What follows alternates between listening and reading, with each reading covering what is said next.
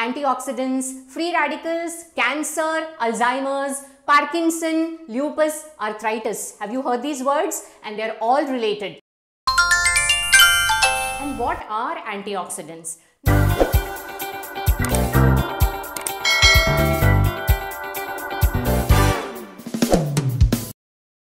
Free radicals.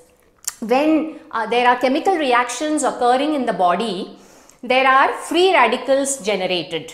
Now these free radicals, they are free, so they don't want to be free. They want to go and attack other healthy cells. So these free radicals go and attack the healthy cells, and these are some of the reasons that are causing cancer, Alzheimer's, Parkinson's, lupus, arthritis. In the natural process of aging, definitely some free radicals are released. But in today's world, we are exposed to so many chemicals via our food, especially ridden with pesticides and chemical fertilizers and toxic chemicals in the environment, air. So they speed up the process of free radical generation. What do the antioxidants do? Antioxidants are phytochemicals present in green leafy vegetables, fruits, vegetables, whole grains. So these antioxidants, they go and capture the free radical, and so the free radical is not available to cause damage.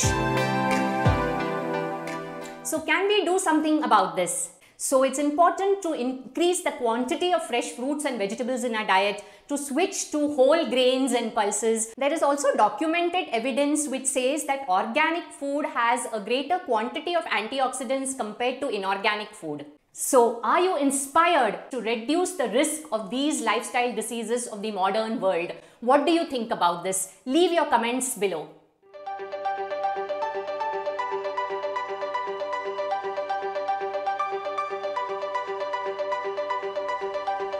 Hey, have you subscribed to Munch Mull? Do click on the subscribe button and press the bell icon to receive notifications of my newest videos uploaded every Saturday.